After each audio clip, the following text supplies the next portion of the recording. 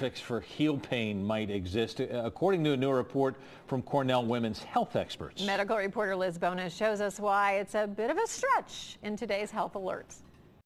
If you're just getting back into your walking or running routine, you probably think about stretching, but you may not be stretching your feet and your calves, which can help prevent heel pain.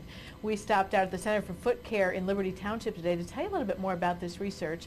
Dr. Kristen Titko showed us a little bit about the teases or the stretches that you want to do to sort of pull your calves and pull your ankles and feet right where they need to be if you're going to be heading out for walking or running, especially if you do distance running. Mike's actually what they call an ultra marathoner. He runs a lot of miles.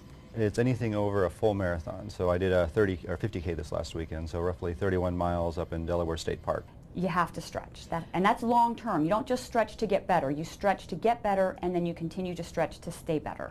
Now, we do have a link for more information if you'd like to see more about these stretches. It is recommended you do them on a regular basis, pretty much as often as you work out. In Liberty Township, Liz Bonas, Local 12 News.